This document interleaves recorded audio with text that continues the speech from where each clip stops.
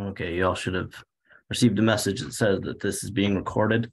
Thank you, everyone, for attending this Great Lakes 101 for Lake Ontario. My name is Roy Woodrick with New York Sea Grant, and this is our first foray into this contractor-centric training. So thank you all for being here today. This is a joint effort between ourselves, Department of Environmental Conservation, Army Corps of Engineers, Department of State, to try to make permitting process easier for those on Lake Ontario.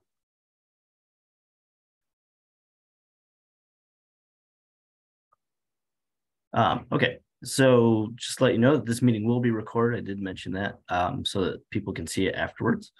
Everyone will be muted except for the speakers, but feel free to use the chat function, which is on the lower right of the screen. Use that chat function to ask some questions throughout, and we'll have a question and answer session at the end with all the speakers for today, including myself, DEC, DOS, Army Corps of Engineers. And the recording, presentations, and resources will be published later at newyorkseagrant.org after we have a chance to upload those.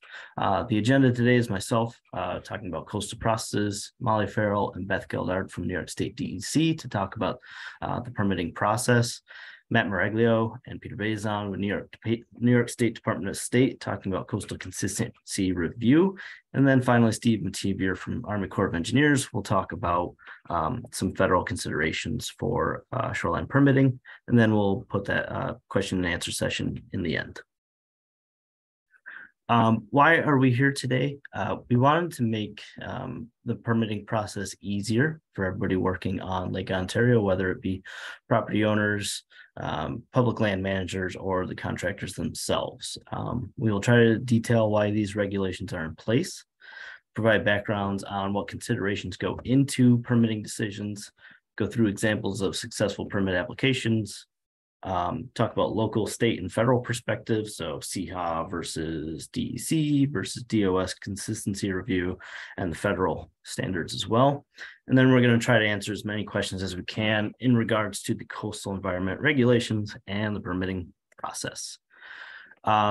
So I myself, I work with New York Sea Grant here in SUNY Oswego, and my area of work is with Great Lakes coastal processes and hazards. So that's what I will be talking about today.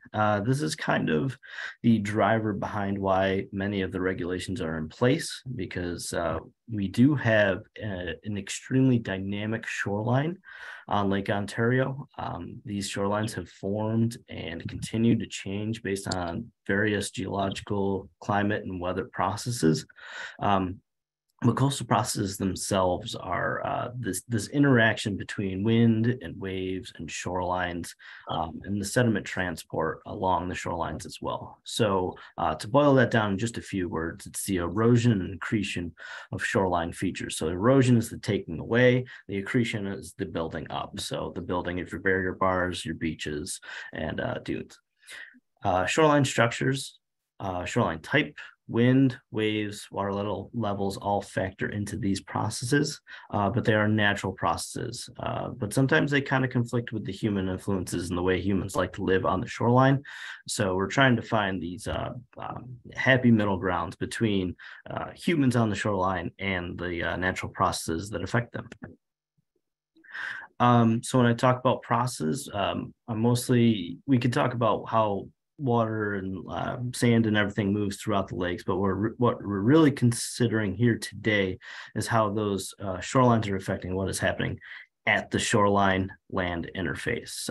So this is really what the permitting gets into, the things we're trying to avoid, and the processes that we're trying to live in harmony with along the shoreline. So this is mostly dependent on shoreline type, which I'll get into in a few minutes. But what we're really trying to avoid at certain places, like the scour in front of vertical walls. So that's when the wave comes in, it hits the wall, it goes straight down and pulls a lot of that sediment off the shoreline back out into the lake, where that could be in another way, building up the shoreline rather than causing erosion and leading to the loss of beaches for a lot of people. We also want to avoid obstruction, which if you look in the bottom right-hand diagram there, obstruction would be this little shoreline feature that's sticking out into the lake. It's trapping sediment, because sediment is usually going to move in Lake Ontario from west to east. So if you put something out perpendicular to shoreline, it's going to trap it. So that's something that we want to avoid, because then the down drift, which is farther down the shoreline, it's going to lose that sediment to build up the shorelines. And also reflection. If you're looking back to the image on the bottom right and the top, what's happening here is that you can put walls in, but if they only go to the end of the properties, they could cause reflection on neighboring properties. So that's what we see in the upper right and in the cartoon diagram in the bottom. So let's talk about shoreline types. This is certainly my favorite part of it, coming from a geologic perspective. And we have quite a diversity of shoreline types here on Lake Ontario. Most common, of course, is bluffs. This could take many forms, but usually you have, steep banks, 10, 20 feet, upwards of, much higher than that on Lake Ontario. But they're often composed of loose glacial sediments, so they're easily erodible. So rocks, cobbles, sand, clay, kind of all that is mixed in there together. You can get anything from fine clays to, boulders the size of your head at least.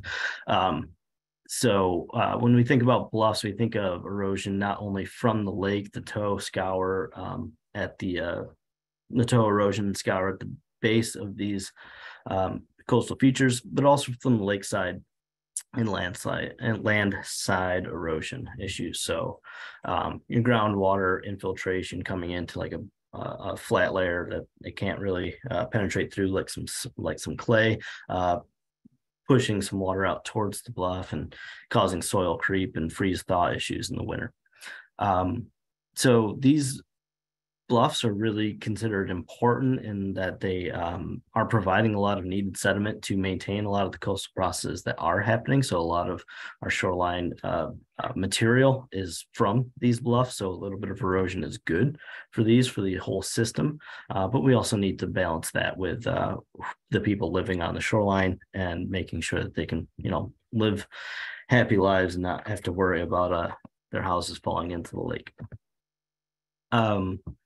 Sandy beaches and dunes, these do not compose a majority of the shoreline by any means, but they do tend to create large portions of the shoreline distance-wise. So eastern Lake Ontario, many miles of very rapidly eroding sand.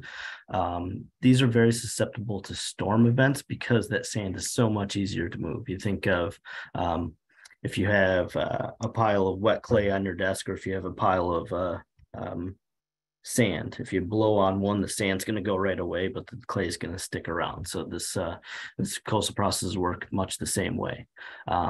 So sand moves very easily and is especially susceptible during storm events. Our bigger concerns here is that they are very difficult to work with. And I've seen some very good projects on Lake Ontario, so it's not impossible. But there are ways to work around certain erosion issues, do it an environmentally sound way, because these are extremely valuable ecologically. And it's also very easy to make mistakes with these shoreline types as well. So I do want to mention rock and bedrock very quickly. These are very uncommon on Lake Ontario, as opposed to our Monday workshop with Lake Erie, which were they're extremely common. The rock themselves are stable, but where you can come into issues is with the bluffs and the sediment that sits on top of these rocks in some coastal areas that could cause significant erosion. Again, valuable ecological habitat, because some plants, animals, insects are only going to live and prosper in certain areas. So we want to, however rare or common, we do want to conserve a lot of these ecological zones on the shoreline. Cobbles and beaches, also very common. often make up the shorelines at the toe of bluffs, low beaches, and barrier bars, and they're found pretty much throughout the Great Lakes and especially Lake Ontario.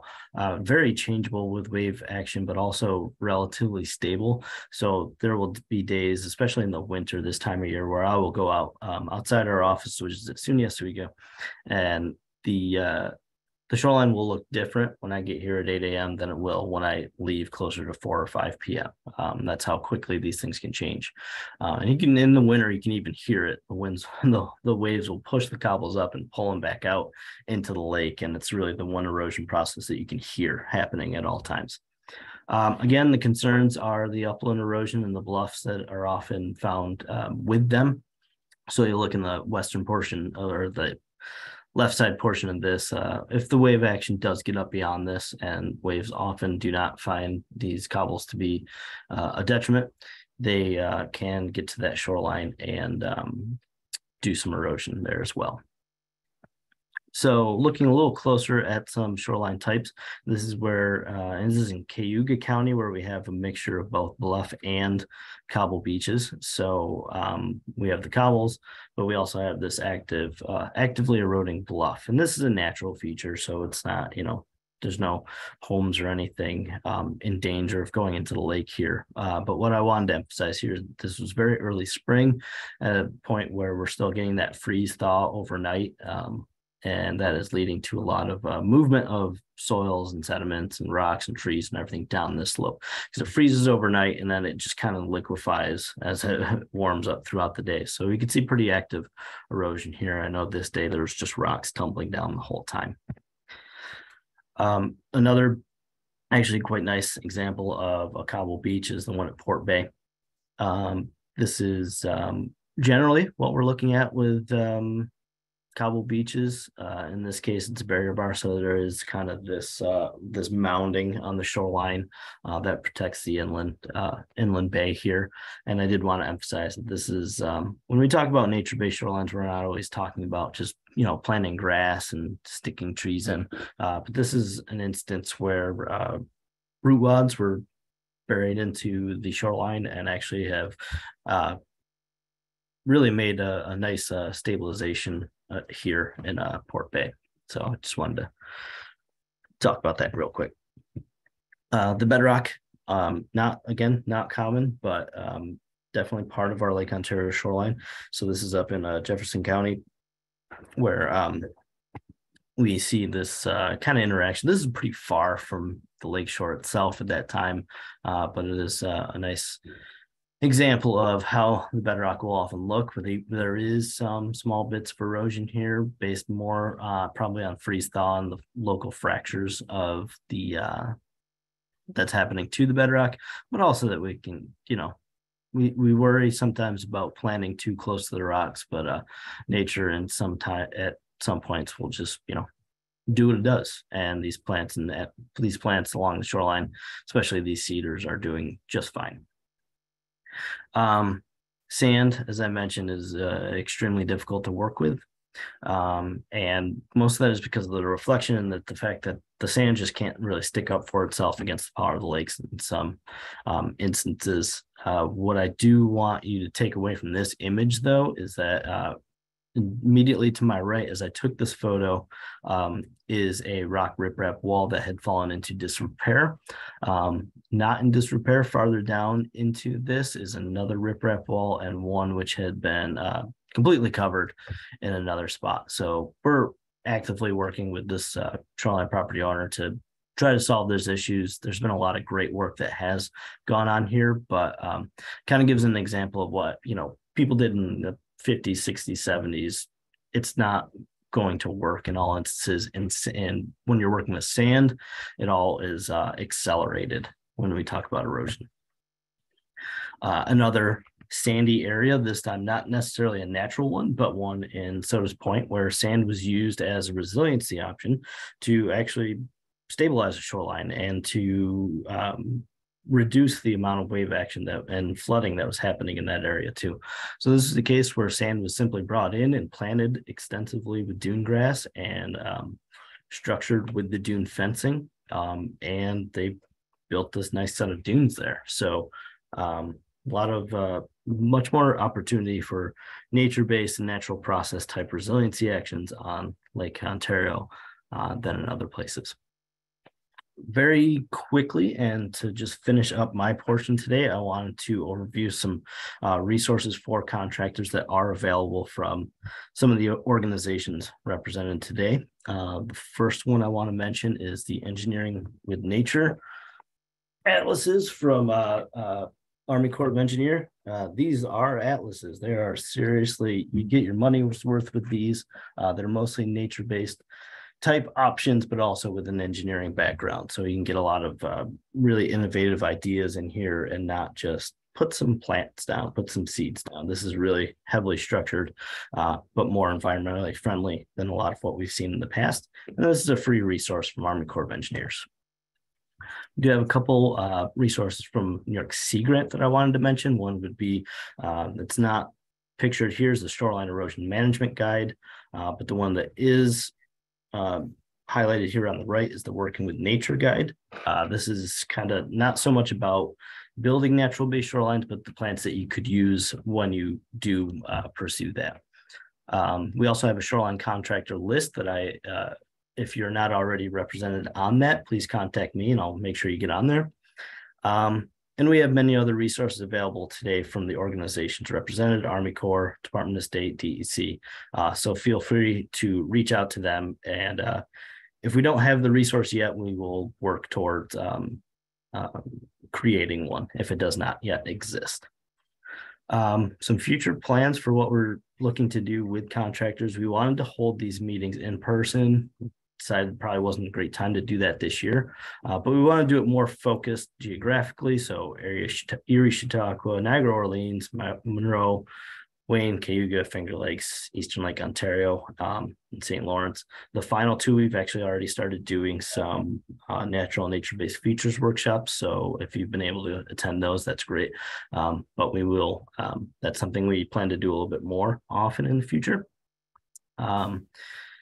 There is my contact information at the bottom right. And right now I'm going to stop sharing and I'm going to transfer it over to Molly Farrell with New York State DEC.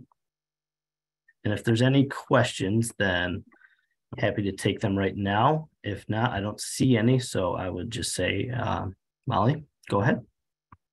Okay, thank you, Roy. As Roy said, my name is Molly Farrell. I'm with the New York State DEC in Region 6 in the Division of Permits out of the Watertown office. And today I'm going to kind of give a broad brush overview of permitting with a lot of tips on how to prepare applications and things to think about in terms of how we're looking at your application when it comes into our office. So to start, I want to talk briefly about human services and ecosystem services and how they can be melded together in a project. And then I'll talk about what we're considering when we're making permitting decisions and how we are interacting with the application materials that you submit. And from there, I'll talk about our jurisdictions on Lake Ontario and the St. Lawrence River and in wetlands. And then from there, I'll talk about the two kind of broad categories of permits: general permits and individual permits, and some of the differences amongst them. And then I'll talk about what to include in your application and what needs to be added when you're applying for certain kinds of applications or permit types. And then from there, I'll talk about permitting considerations or tips to consider when you're putting together your application. So I think it's really important when you're talking about shorelines and shoreline permitting to sort of ground that whole conversation in a definition of what a shoreline actually is, ecologically speaking. So a shoreline, by definition, is an area of transition from an upland habitat to open water. So it's an area that is in constant flux. It is not meant to be stagnant. Material is always moving and flowing along and through a shoreline, accruing in one place and depleting in another. So when we try to lock shorelines in place, we're kind of fighting against the fundamental nature of a shoreline, which causes it to be a bit challenging. So I think it's important to consider that it is possible to blend human and ecological needs in concert with one another. It doesn't have to be an either or dichotomy. So it's possible to have your built environment, so your house, your shoreline house, with a functioning ecosystem that supports that house. So in this example, there's two houses that have completely vegetated shorelines, but they still have their view sheds. They still have access to the water. And I think that's something that's becoming increasingly critical to think about in shoreline management in the wake of extreme weather events. So, do you need a permit is a question that you should always ask yourself before you're even really beginning or getting too far down the rabbit hole of a shoreline project. Our jurisdiction varies significantly from site to site, particularly on the St. Lawrence River. So just pick up the phone and call us when you're in the early stages of designing a project, and we can sort of talk to you about what you're thinking of doing and let you know sort of broad brush whether or not you're likely to need a permit. So call your regional DEC office. For my office, that's anybody in Jefferson, St. Lawrence, or Lewis County, and ask to speak to somebody in the Division of Permits. So rules of thumb: if you are on a shoreline and you're using heavy equipment, you likely need a permit. If you're grading something, you likely need a permit. If you're building anything that's supported by pilings larger than 12 inches in diameter, you're going to need a permit. If you're adding fill, you're going to need a permit. And if you're in or near a wetland, you're definitely going to need a permit. So before going too far down a design process for a project, just pick up the phone and call us. We're happy to come out to your site and meet with you and talk about what our jurisdictions might be, and then walk you through the permitting process. So it's kind of, I call them brainstorming meetings, are really mutually beneficial for us and the applicants. So fundamental questions: when we get a new application into the office, one of the first things we look at is this project jurisdictional? If it's jurisdictional, we then look at what are these people actually trying to accomplish? What are their goals? What are they building? What are they doing and why? So kind of the who, what, where, when, and how of a project. So then within that, we have to answer, is this project reasonable and necessary? So if you come in and you're building like a residential dock and you say, oh, I want a 300 linear foot long dock at my shoreline property, we're going to be like, that seems kind of extreme. Why? Why do you need a dock that's that long? And the reason why we're asking you those questions is because we need to determine if that's a reasonable and necessary project. And from there, we look at what are the environmental impacts of this project. We screen the project to see if the site is a hit for bats and eagles and rare fish or Blanding's turtles or wetlands or things like that, because that impacts how we go about permitting that project and what conditions might apply to that project. And then beyond that, the project has to meet permitting standards. So for every type of permit we issue, there's a set of standards written into the regulations. If your project doesn't fit within those parameters, then it can't be permitted without modification. But the question that gets asked even before any of those things get considered is just, did the applicant give us enough information to even begin reviewing their proposal? And then surprisingly large percentage of the time, they didn't. So then we have to spend time doing what I call chasing breadcrumbs to get the information that's missing before we can begin the review process. So that is the thing that you as the applicant or you as the consultant or contractor working with the applicant has ultimate control over, is the quality of the information that you provide up front. So our jurisdiction on the St. Lawrence River varies depending on what the type of shoreline is. Our jurisdiction extends to the top of the bank because the St. Lawrence River is a protected stream. So if you have a sheer bank, so I think of Wellesley Islands, when I think of this kind of shoreline, the jurisdiction is the top of that bank. If you have a steadily sloping shoreline like this one, it's going to still be the top of the bank, but the top of that bank is going to look a little bit different than the top of the bank for the first example. If you have a graded shoreline, which is often the case in a lot of residential properties that like steadily increases upward at a low angle, the jurisdiction line is going to be 50 feet back from the ordinary high water line, which can really be quite a substantial chunk of a property that is jurisdictional. If you have a shoreline that is terraced, whether naturally or artificially terraced, it's going to be the first break in that terraced bank. That's the jurisdiction line. On Lake Ontario, it's a lot more cut and dry. I think of our jurisdiction on Lake Ontario like a bathtub ring around the entire lake. that's fixed at the elevation 247.3. That's a 100-year average of high water on Lake Ontario that is written into the regulations. You can figure out where mean high water line is on your property relatively easily by starting on a really calm day. You go to the NOAA website that kind of corresponds with where you are in Region 6. For us, it's the Cape Vincent Weather Station. They measure the elevation of the water in Lake Ontario on like 6-minute intervals all the time. So you figure out what the elevation is currently and you work from there. It'll either be higher or lower than mean high water. So you can stick a yardstick in the water, measure the difference up. In my example, it's a 2-foot difference. Tie a string, run that string to shoreline, make sure it's level with the line level. And where that string hits the shoreline is where the ordinary high water mark is on your shoreline. And so if you're on the waterward side of that line, that bathtub ring, your project is jurisdictional and you need a permit. If you're on the landward side of it, you don't need a permit.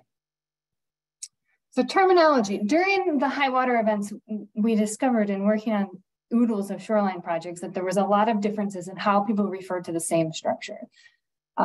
So this structure where it's loose rock on the shoreline, I call that riprap, which is loose rock laid on a stable slope on the shoreline, usually with filter fabric underneath it. If you have a structure like this, that's big limestone blocks, that's a step back limestone block wall that happens to have loose riprap as toe protection. The larger the step back in that wall, the better. People always ask like, what's the minimum? I have to step a wall back. And really as big of a step as you possibly can have, because particularly if you get less than a foot of a step back, it turns into more of a vertical wall than a step back wall, because the benefit of a step back wall is it's allowing for wave energy to dissipate as the waves are rolling up the shoreline. So vertical walls are self-explanatory. It's a vertical wall. They can be made of lots of different materials: concrete, ready rock, limestone blocks. If you don't know what ready rock is, it's in this picture to the left. I think of them kind of like Legos that fit together. They have a very minimal step back to them. This in the foreground is a vertical wall made out of gabion baskets. We really don't like to see gabion baskets on the shoreline because ice and debris will get into those gabion baskets, which are kind of like made out of heavy duty chicken wire, and they get ripped apart and then all your rocks fall out and it defeats the purpose of the wall in the first place. Oh, and ready rocks, we have found they really don't hold up well on Lake Ontario. So permit types, broad brush permit types. You have water quality certifications, protection of water permits, freshwater wetland permits, and then coastal erosion hazard area permits. There's a great website. If you Google New York State DEC, do I need a permit? You'll find a big table that has lots of links in it that tells you oodles of information about all the different kinds of permit types. So starting with water quality certifications, 401 water quality certifications are for projects that may result in a discharge to a water of the U.S. They're triggered by Army Corps Section 404 jurisdiction. Some projects are covered under blanket water quality certs, which basically means that when Army Corps issues their nationwide permits, the DEC looks at them and it's like, okay, so for this nationwide permit, we're okay with the projects that are described here, so long as those projects fit these additional conditions. So if your project fits that, then you can be covered under a blanket water quality cert. But we can't issue a blanket water quality cert or a standalone water quality cert until we know which nationwide permit the Army Corps is using, or if they're using a nationwide permit at all. So the bottom line is water quality certs are kind of complicated.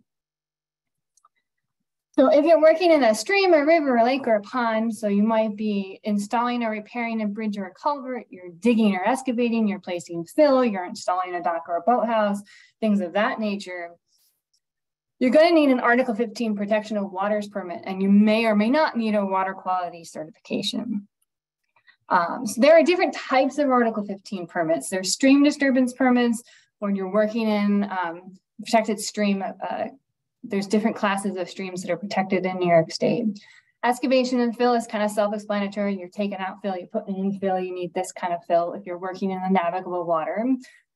Dams and impoundments are covered under Article 15. And then there's docks, moorings, and platforms permits, which are a little complicated in that it depends on whether or not the body of water you're working on is state-owned land under the water or not.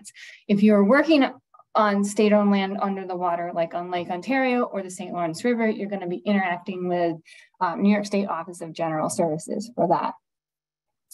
So freshwater wetlands, if you are doing anything really in a wetland, if you're placing, filling, excavating, you're building something, you're expanding an existing structure, you're clearing or cutting vegetation, you are going to need an Article 24 freshwater wetlands permit. And depending on where you're located, you may also need an Article 15 protection of waters permit and a water quality certification.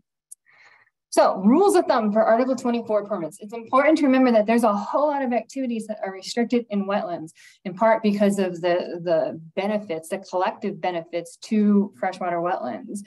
There are also a whole lot of changes coming in the next bunch of years to New York State wetland regulations that are going to make a lot more wetlands jurisdictional for us.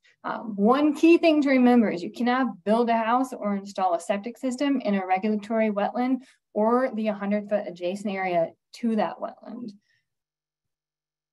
So pathways to a permit. You can get a general permit or an individual permit, broadly speaking. General permits cover a set list of authorized activities. If all the other regulatory agencies have agreed to that list of authorized activities, the applicant often only has to apply to the DEC using a pretty simple form.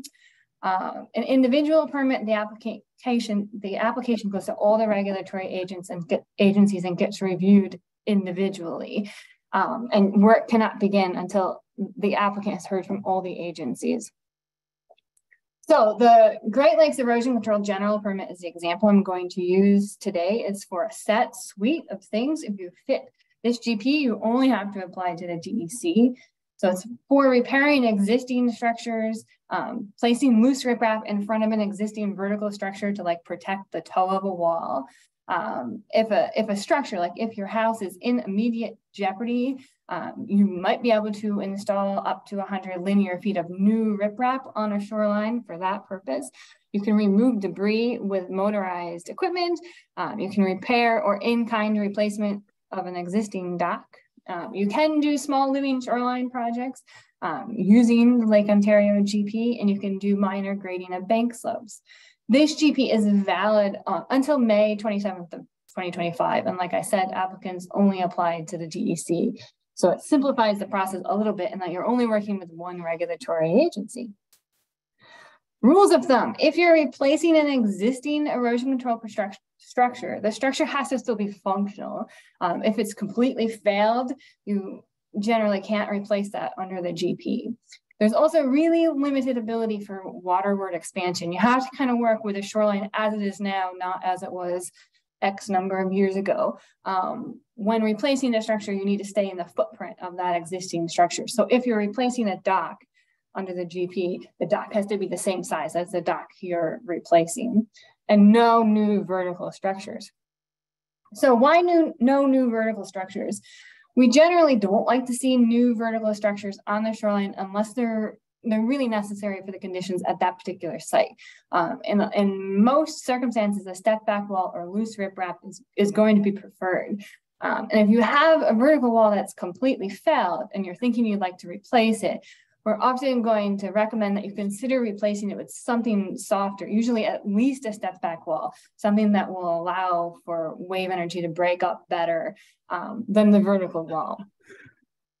So why? People always want to know why we have that particular opinion on vertical walls. And it really has to do with how a vertical wall interacts with shoreline dynamics.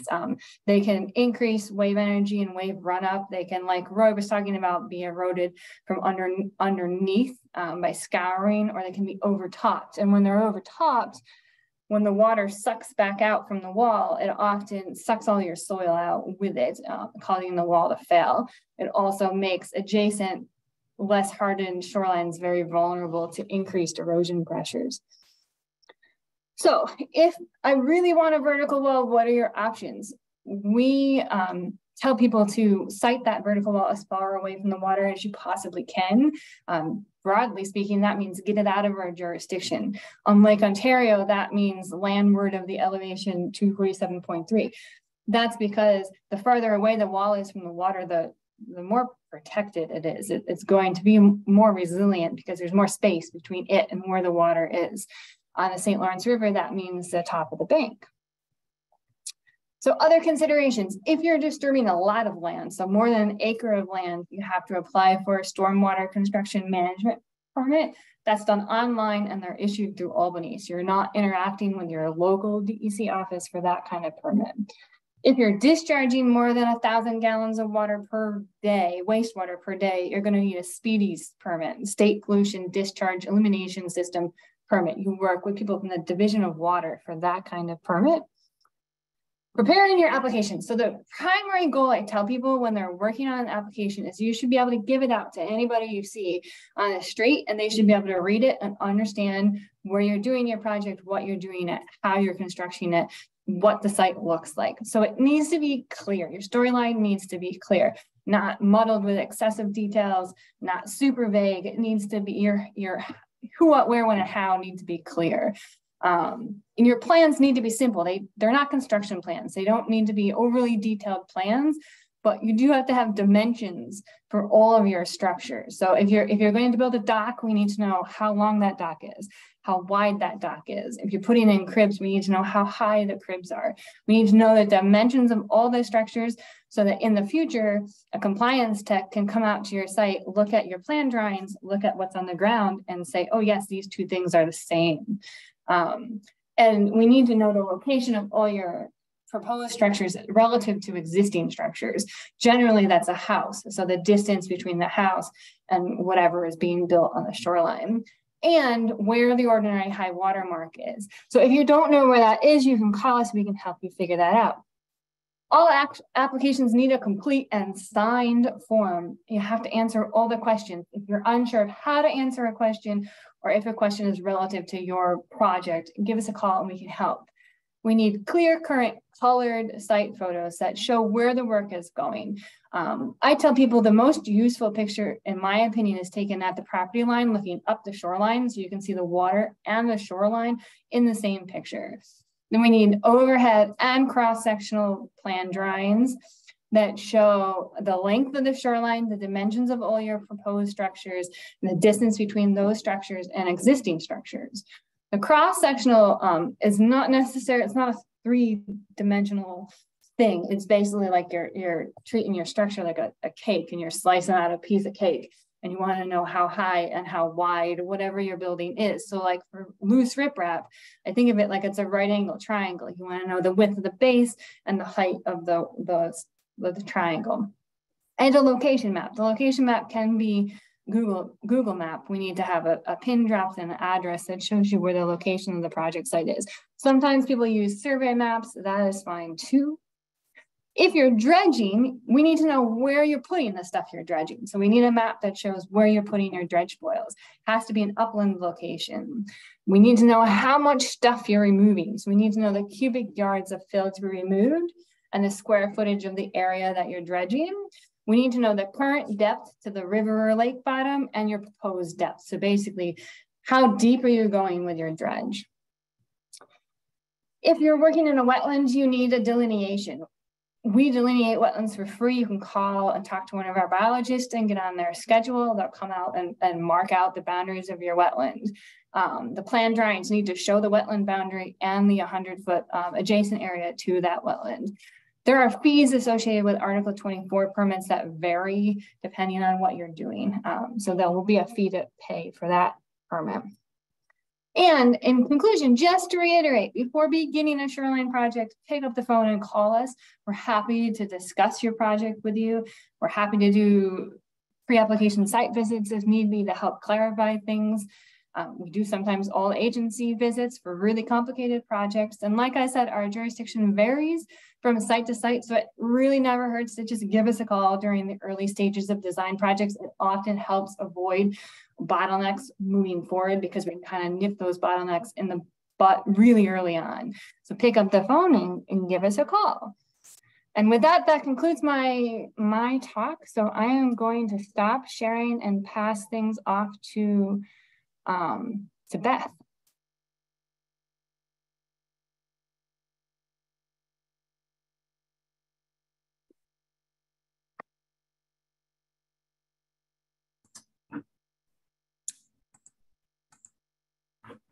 Okay, thank you, Molly. My name is Beth Geldard. I work for DEC in the Western Flood Hub section out of the Region 8 Avon office. I cover multiple DEC regions, regions 6 through 9, and that covers the Lake Erie and Lake Ontario coastline. My primary focus is managing the coastal erosion hazard area permitting program.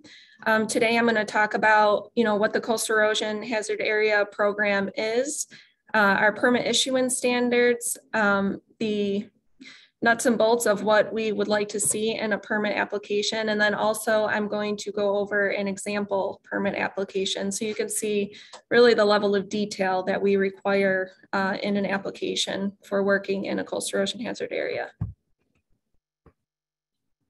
Okay, so Article 34, Coastal Erosion Management Permit. This is another permit type that is often required for working on the Lake Ontario shoreline. The primary focus and really purpose of this program is to promote and preserve the lakeshore's natural features. When I say natural features, those are nearshore areas, beaches, dunes, and bluffs. And to really limit the development within these areas. So create almost like a buffer area between, your upland development and coastal processes, and trying to really preserve, the natural resources and the processes that, are going on along that lakefront. Limiting the development along the shoreline, it does protect upland structures from becoming prematurely destroyed or damaged due to flood and erosion. So really the primary goals is to protect the features and then to limit the development within these features. So before we can authorize an activity for working in a coastal erosion hazard area, all projects need to meet all of our permit issuance standards. Similarly to other DEC programs, the project has to be reasonable and necessary considering alternatives to the proposed activity. These are one of the most important really in my opinion.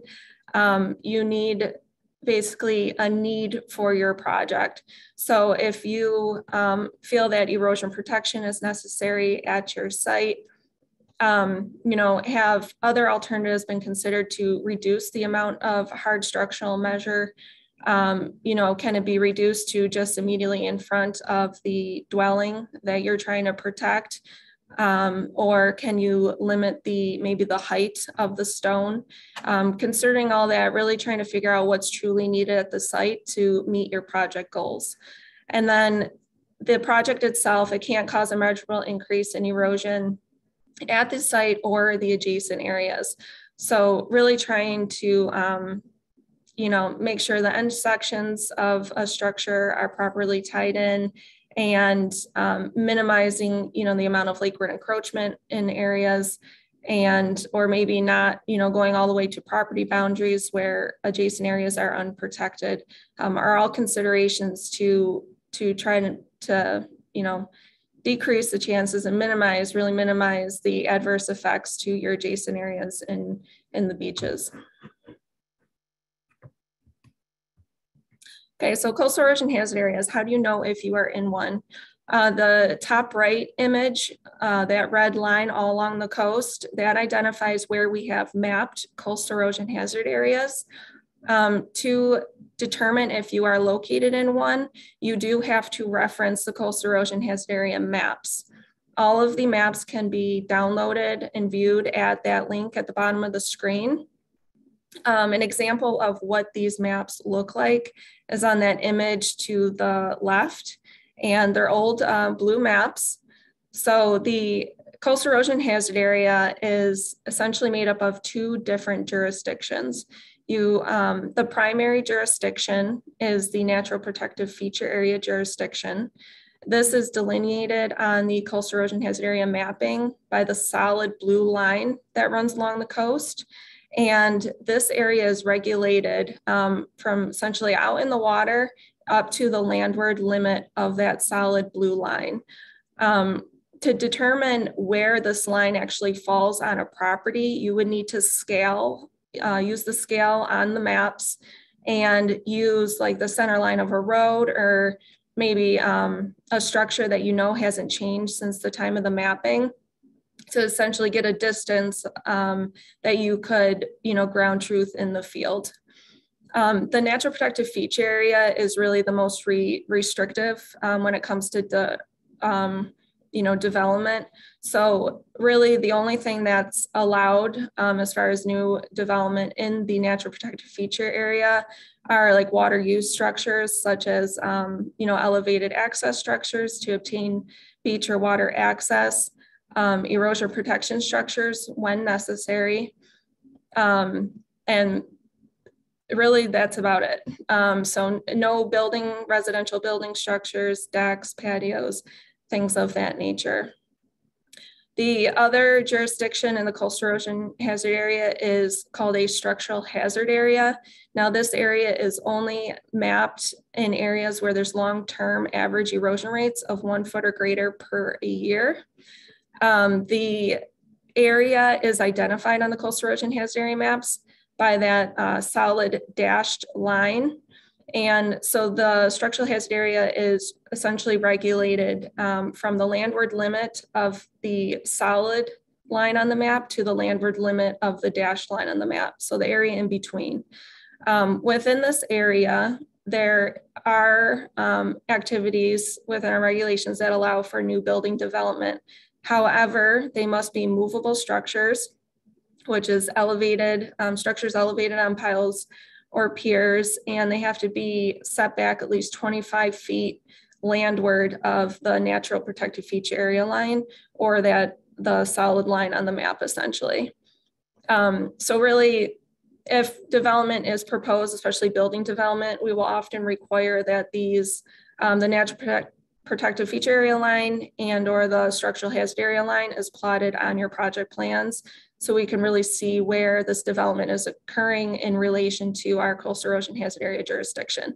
And again, as you can see from the mapping, this jurisdiction can extend well beyond your mean high water elevation, that 247.3 that Molly was discussing. So even though you're working above the mean high water level, you may in fact still need DEC permits. So again, just always give us a call and we can help you through the process and determine what permits are required. Okay, and then getting further into alternatives. So, when thinking about a project, there's really 4 main types of alternatives that need to be thought about prior to submitting an application. Your no action approach, which isn't shown on the screen, but essentially what would happen if you did nothing at the site. If there's a residential structure on a property and there's been ongoing erosion, but that structure is set back, 200-300 feet from the shoreline, is it possible to allow coastal processes to continue and maybe not, jump to, modifying the shoreline right away? So what would happen if you did nothing?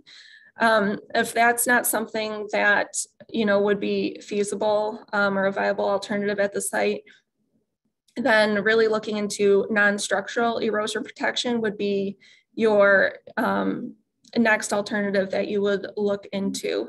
So think of it almost like a hierarchy. Non-structural you would basically consider moving, at-risk structures away from the shoreline. So if you had a deck that you were concerned about, could that be moved landward away from the areas that are eroding or flooding?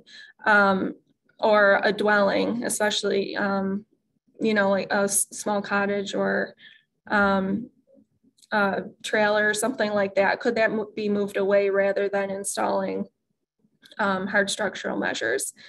And then your nature-based erosion protection. These photos demonstrate a dune restoration project and a beach nourishment project. You can also plant vegetative buffers, sometimes like minor grading of a bluff and planting does wonders. Maybe installing upland drainage if upland erosion issues are an issue and not necessarily, erosion from the waves. If that option doesn't work, and all the other options have been evaluated, that's when you can begin to consider your hard structural measures. Hard structural measures, they should really only be used as a last resort. We're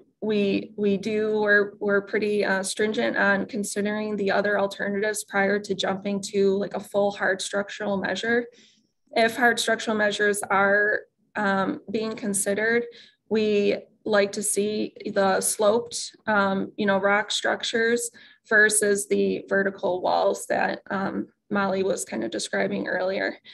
And again, just, full consideration, going through the full alternatives analysis prior to submitting an application, and to a pre-application meeting, we can have this discussion up front to help you along the process.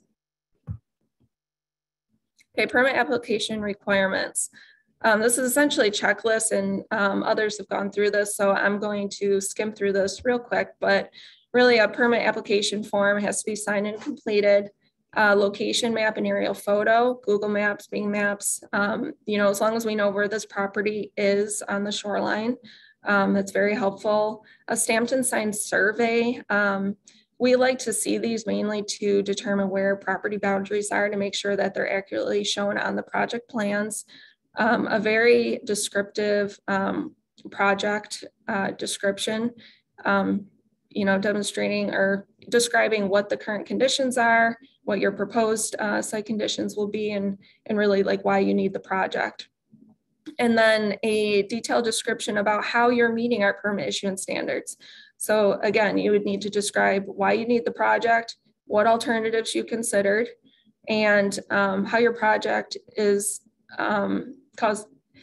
will your project cause a measurable increase in erosion at the proposed site or other locations?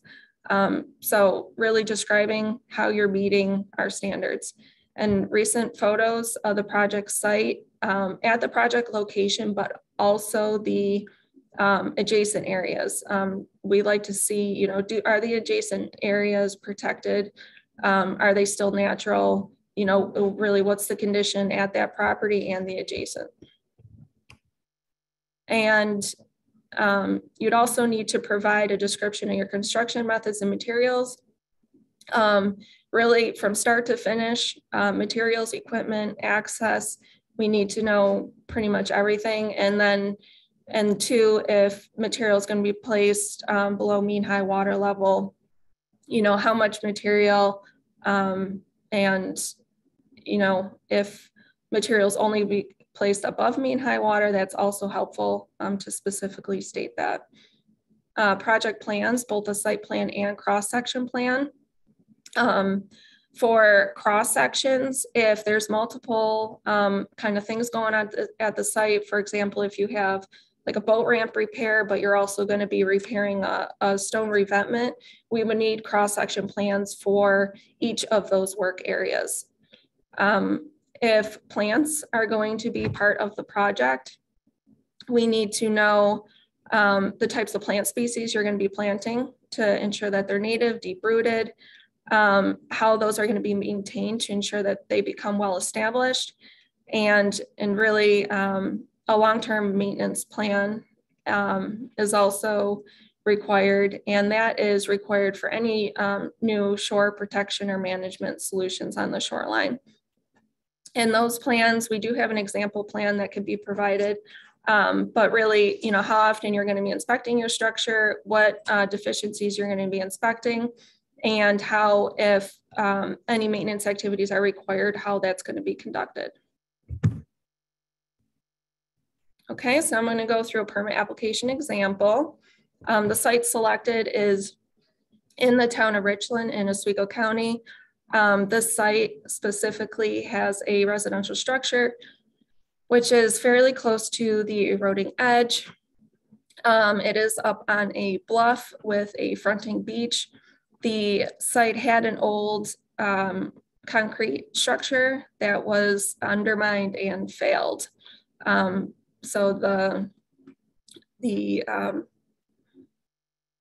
the site, they essentially want to install erosion protection to protect the dwelling. And so again, you know, showing your location map, an aerial photo, and then also a survey, if you have one, is helpful. Okay, so the project description. So for this one, there's an existing 3-foot high concrete wall that will be replaced with an 11-foot high stone revetment. The remaining top of bluff will be graded and planted with vegetation. The stone revetment will sit slightly closer to the bottom of bluff than the existing concrete wall, and all new material will be placed above mean high water. So this gives a really good description about what the existing structure was, what it will be replaced with, and where the structure will be, where the new structure will be in relation to the old one, and where it is in relation to the mean high water.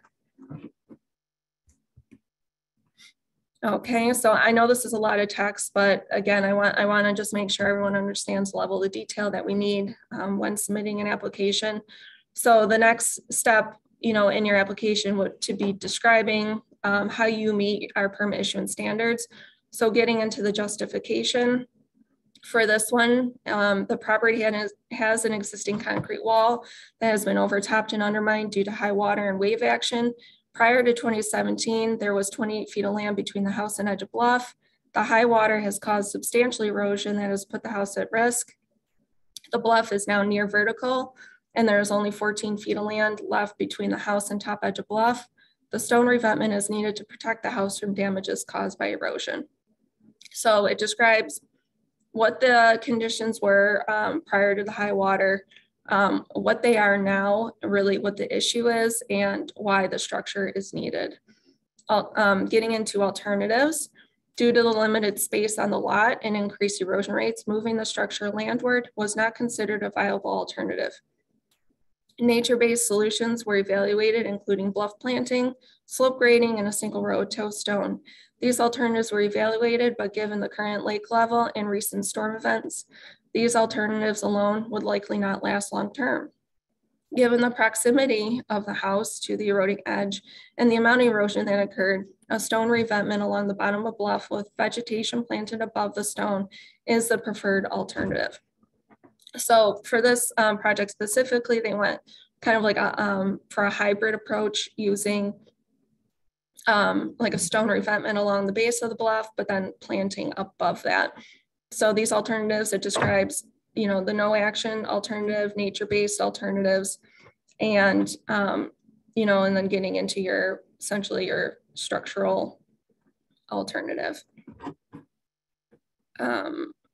And for adverse impacts, the property to the south has existing stone revetment that the proposed revetment will tie into. The property to the north has an unprotected natural shoreline. The revetment will only be placed immediately in front of the house and will not extend to the north property boundary to minimize adverse effects to the north adjacent shoreline. The north end section will be sloped into the bluff to further minimize adverse impacts.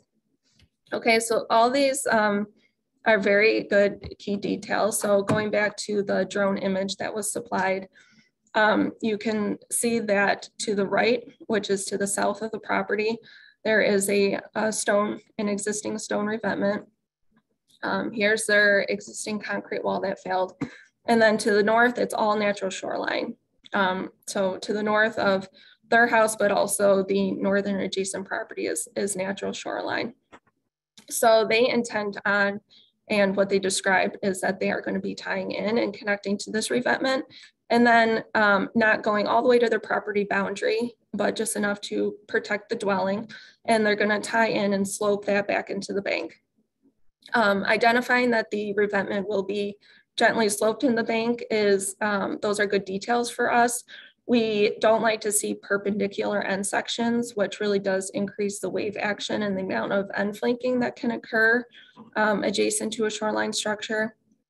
So specifically stating that does help address, you know, and ensure that adverse impacts will be minimized to the greatest extent possible. Okay, these are the site photos that were supplied. So it's also helpful if photos are labeled. Sometimes, especially larger projects, sometimes it can be difficult to really figure out where that photo is as compared to the proposed project. So the bottom photo looking to the south, you can see that existing stone revetment. And then again, there's another photo looking to the south, but it shows where that existing structure is in relation to the eroding edge. And the photo all the way to the right shows what the shoreline area looks looking to the north. Okay, construction methods and materials. So for this project, the contractor will access the project area from the applicant's property. The contractor will track an excavator down the slope and conduct work from the beach. First, existing concrete will be broken in small sections and removed from the shoreline. All concrete debris will be disposed of in an improved upland location. Next, geotextile fabric will be placed along the eroding edge, and then stone will be keyed in. The setting stone and armor stone will be installed working from the bottom to the top of slope. The large toe and armor stone will be individually placed by the excavator and not dumped down the bluff. Okay, so this gives a good indication of how they're going to be accessing. We do need to know if you're going to be accessing at that property or if an adjacent property is going to be needed for access.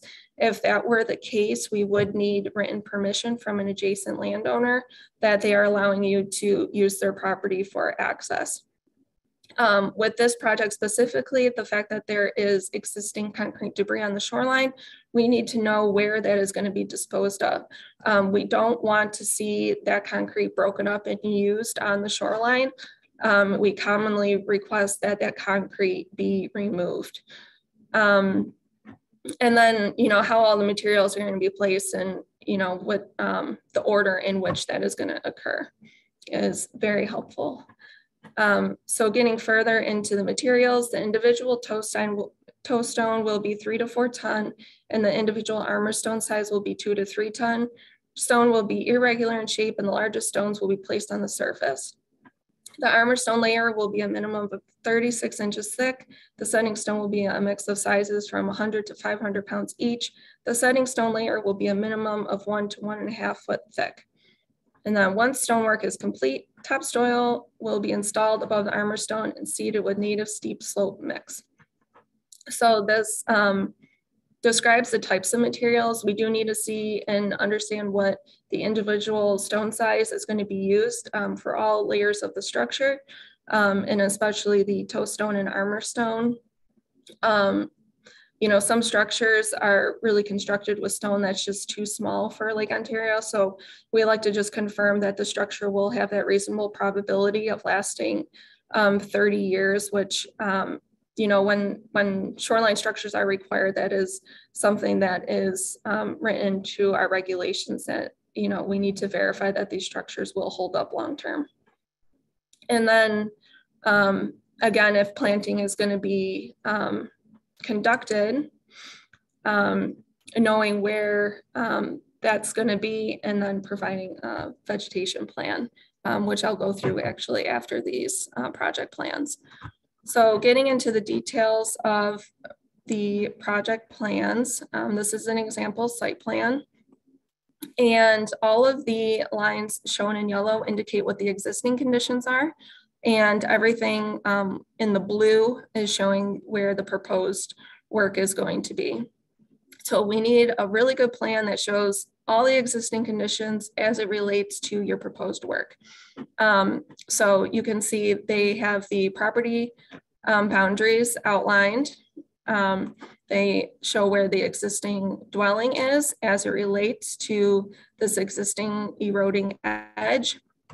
It identifies where existing large trees are on the shoreline and what the proposed removal plan is. Some are going to be removed, some will remain. And this one specifically, this plan, which is not always a requirement for shore protection structures, but they do identify where the landward limit of the coastal erosion hazard area is. This would essentially be your natural protective feature area line as identified on the coastal erosion hazard area map. And this is especially helpful when projects are encroaching really far inland, or if work is proposed to an existing upland structure. We will commonly ask for that to be plotted on the plans. For shore protection structures, that isn't something that we would commonly ask for. So this project specifically shows where the existing concrete wall is as it relates to the proposed stone. So again, they're minimizing lakeward encroachment, and that is shown on this plan. It shows the total length of the shoreline structure. And as you can see here, the structure is slightly encroaching onto that south property in order to properly tie it into that existing structure. If this were the case, if it's, you know, minimal encroachment, we may just ask for written confirmation from that adjacent landowner, but often we would actually require another signed permit application from that adjacent landowner. The same project plans and everything could be supplied with that, but we would need to basically issue a permit for both sites if the project were encroaching onto an adjacent property. So this shows, you know, where the plantings are going to be placed in this kind of dotted area. And then this is where all the stones are going to be placed. And you can see the end section here is tapered back into the shoreline. It's not a perpendicular edge that we would be concerned about. Okay, for the cross-section plan, again, you can see that they show all of the existing conditions. Those are all the areas in yellow. And two, I forgot to mention on the site plan, but identifying where mean high water level is on your project plans and where your proposed work is going to be as it compares to that is very helpful for our review and will be requested of you. So this project, you know, as far as like dimensions for the proposed structure, they chose to use elevations, which is completely okay. But as long as we know what the height, what the width is going to be, and where those materials are going to be placed as it relates to your existing conditions. And on the cross-section plan, making sure that you show exactly where that your existing slope is as it relates to your proposed slope is extremely helpful. Again, we need to know exactly where the structure is going to be as it relates to the existing so that we can conduct compliance inspections following completion of the project. Okay, so this is getting into the details of what a vegetation or planting plan would be. It's not anything really extensive, but we do need to know the types of plant species that are going to be planted. We need to verify that they are native and deep-rooted, and they are something that will hold up on the shoreline. So this planting plan says the bluff above the armor stone will be seeded with a native steep slope mix. The plantings will be maintained by watering and weeding to ensure they become well established. Planting areas that do not survive will be revegetated until they become well established. So pretty simple, straightforward, but we do need to know how they'll be maintained and really what the seed mix is going to be. Or if you're planting, you know, if it isn't going to be hydroseeded, exactly what the plant species will be. And just another note, we do like to see a variety of species planted, not just a single species, just in case, you know, one species didn't hold up. The entire area, you know, eventually would still grow over if you had multiple species that were selected. For the long-term maintenance plan, we do have a sample plan and it is much more extensive than this, and we'll gladly provide that to you. But really the primary things that we'd like to see in this is, again, how often it's going to be inspected and what you're inspecting for and how you're going to move forward with any repairs. So for this one, the permittee shall periodically inspect the revetment at least once per month, and after large storms, inspections should look for evidence of moved or slipped material, flanking, scour, exposed fabric, or drainage issues. If stones have shifted, the permittee shall contact the engineer and contractor to provide required repairs. The DEC shall be contacted prior to making repairs. I would always recommend that you do contact us prior to making any repairs to your shoreline structures. There's really a fine line between what's considered a normal maintenance activity, which, you know, when it may not require a DEC permit. So again, just always contact us prior to doing work. It'll be beneficial in the long run.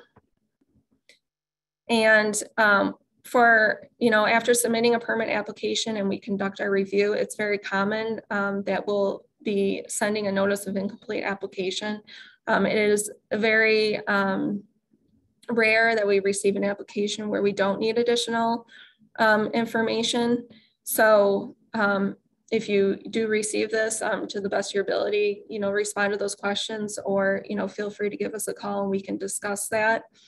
But this is, that letter over on the left is what this would look like. And then really a permit is issued when all issuance standards are met and when all requested information is submitted. So prior to conducting any activities, make sure that you have your permit in place. And, you know, along the way, if you have any questions, just feel free to contact us. This is my contact information, and I'm happy to answer any questions. And if not, I'll be turning it over to Department of State. Yeah, it looks like no new questions in the chat. So we'll try to answer as many as we can at the panel session. So thank you for that, Beth and Molly. That was outstanding. At this point, I'd like to introduce Matthew Miraglio and Peter Bazan from Department of State, who will be presenting together. So go ahead whenever you're ready, Matt. Hi, folks. Thanks. So like Roy said, I'm here with my colleague, Peter Bazan, to discuss coastal consistency review. We're going to focus a little more on process today. As we've been, a lot of the things that folks have already been saying, we have the same philosophy. So Roy, just confirm for me that I'm sharing. On PowerPoint now, if you want to press share or press present. Yeah, I'm trying, and it is not letting me actually. Yeah, there's a present. 2-second delay lately.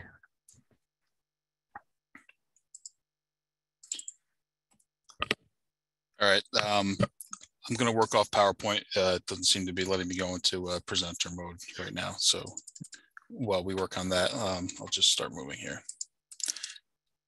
And this froze on me as well. So sorry, folks, bear with me one moment here.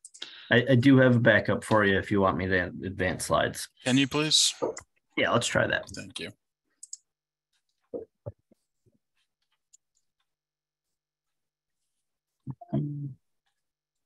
Bear with my very busy screen here. So share screen.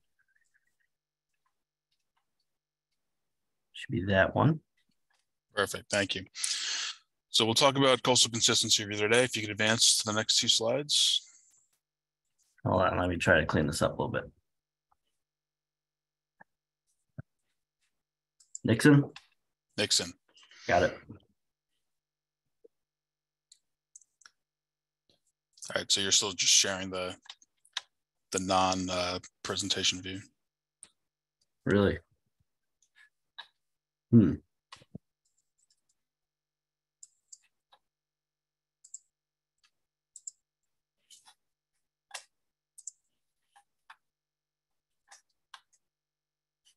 There you go. Thank you. All right. So the Coastal Zone Management Act is the law that gives the Department of State the authority to undertake what's called federal consistency review. So this came about in 1972 by this guy who signed this into law. The Coastal Zone Management Act came about at a time when there was lots of environmental regulation and rules becoming first and forefront in our country. So think Clean Air Act, Clean Water Act was this time period. This started out as a nationwide zoning effort. the country at the time was not ready for that. So what this turned into was a type of land use regulation where most people lived at the time, which was in proximity to the coast. Every coastal state and territory has a coastal management program, with the exception of Alaska.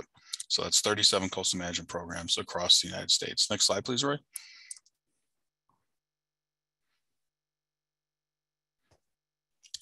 So what federal consistency does is it gives a state the authority to review federal actions that are within or would affect the coastal area of that state. And it makes that, it gives the state the opportunity to ensure that that activity is consistent with a set of enforceable policies that the state identifies and has approved by the federal government. Next slide, please. So it applies to several different types of actions. We're going to focus on federal permitting actions today, but it's useful to know that it's applicable to direct federal agency actions. So an example of that is the Army Corps undertaking a dredging project. Authoritative actions, like I said, permit or license issuances by a relevant federal agency, the Army Corps in many cases. Funding provided to a state or local government. So that could be HUD providing money to a municipality, and not of interest on Lake Ontario or Lake Erie, but we do review outer continental shelf plans. So that's typical for oil and gas development, or the development of renewable energy resources such as offshore wind. Now, this federal consistency authority is one means that the state uses to enforce its goals for implementing the coastal management program. Article 15 permits and coastal erosion hazard area permits that you've heard others speak about before are another method and another authority that are used to implement the goals of the program. Next slide, please.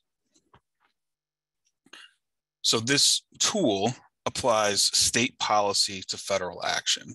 So that's huge, right? The federal government is generally supersedes state laws and regulations. In this case, the state has obtained that authority from the federal government. It encourages state and federal coordination and cooperation. So we are actively working with our federal partners to try to make sure that activities are consistent with the coastal management program early and often in the process, to make sure that we're avoiding any last minute changes or things that can add additional costs to the projects. It's also a useful tool to build public support for those federal actions. Next slide, please. So New York State took about 10 years to adopt our coastal management program. So the Coastal Management Act, as I said, was enacted in 1972. We spent the next 10 years designing that program. And I say we, I was actually born in 1982. So sadly, that joke gets less and less funny every year that I give this presentation. But what our program did was take a networked approach, okay? While we're not unique in having a networked approach, it is more rare that there's a networked coastal management program approach. What that means is that we take multiple sets of state laws and place them into one cohesive set of policy. Many other states have a non-networked program whereby all of their coastal policies are written into their equivalent of the environmental conservation law. Our coastal management program takes bits and pieces of executive law, of Department of Transportation law, of environmental conservation law, and puts it into one cohesive set of policy. Now, in order for our program to get established, we did have two laws that we had to enact. So Article 42 of the executive law is what gives the Department of State the authority to develop the coastal management program and establishes a subset of relevant coastal policies.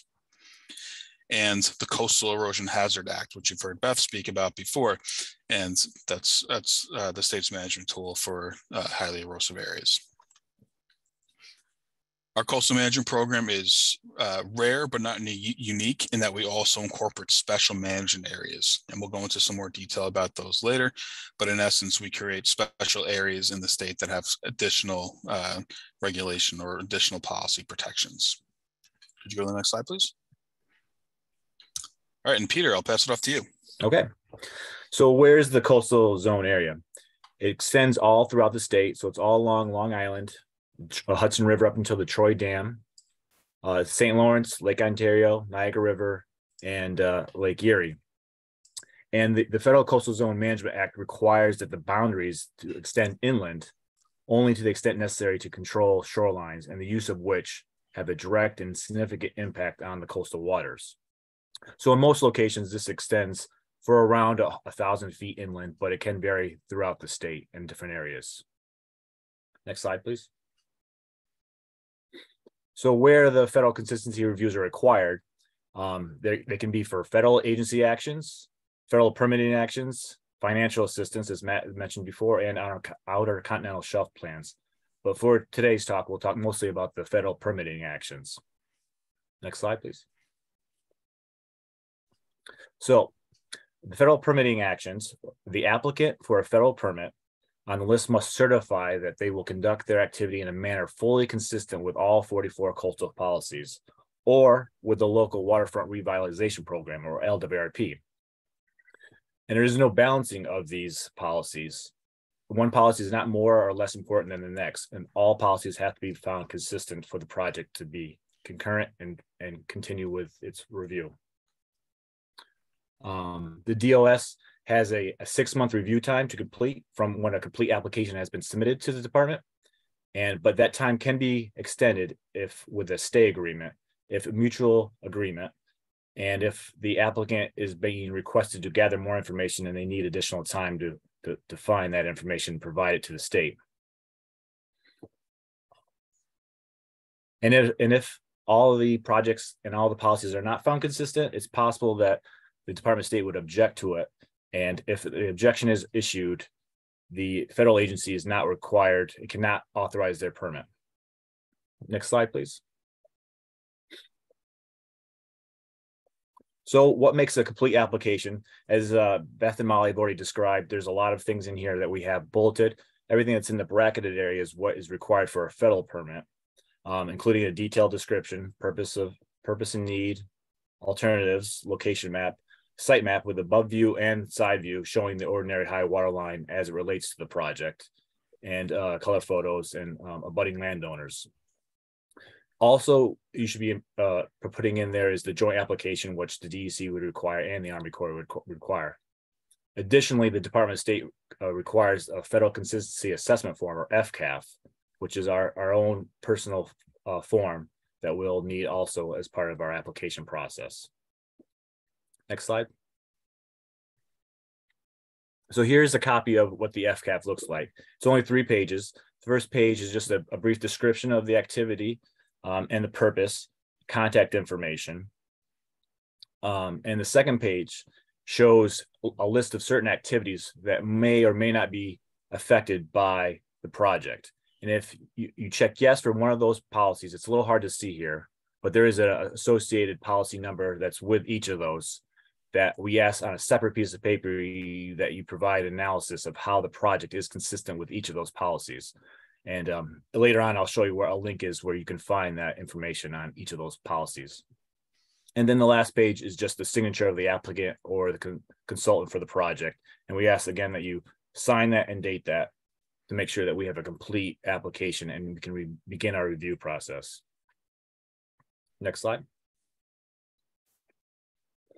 So once an application has been submitted to the Department of State, it'll be around a 30-day period in which review staff will determine whether all necessary data has been provided. And if not, we'll send you an NDI requesting that additional information. And not until that time that information has been submitted does our review clock for a 6-month review begin. After that 30 days, it's possible that we'll ask for additional information, clarifying some of the parts of the project that may not be provided in the original submittal. And at that time, once we have a complete application, we could potentially have a general concurrence or a GC, which would help through the process and complete the review. If not, we might have to be required to issue a public notice for a 30-day period. And this can take up to 45 days from when we submit it to the end of the public comment period. if we receive any comments during that period, we'll take those comments into consideration for our review and may pass those along to the consultant. Next slide. So back to the general concurrence. This is an abbreviated review, which requires no public notice.